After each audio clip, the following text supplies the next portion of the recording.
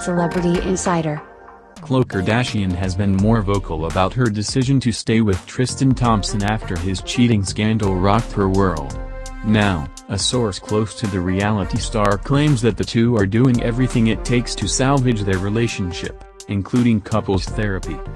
Lisa Stanley, Kris Jenner's friend, told Kiss FM Celebrity HQ that, 1000% they are working through couples therapy.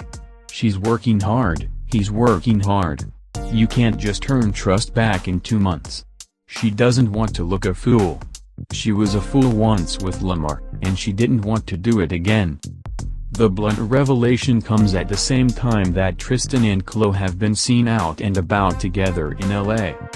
Khloe has been open about how much work it takes to rebuild her trust in the ballplayer when she responded to a fan who questioned her decision.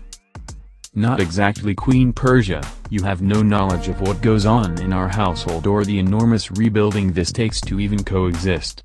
I'm proud of my strength. I appreciate your opinion and I hope you hold that same opinion to everyone else who has stayed in situations," she tweeted the fan after they expressed their disappointment in her. The KUWK star has also been pushing Tristan to earn back the respect of her family who urged her to leave the cheating man.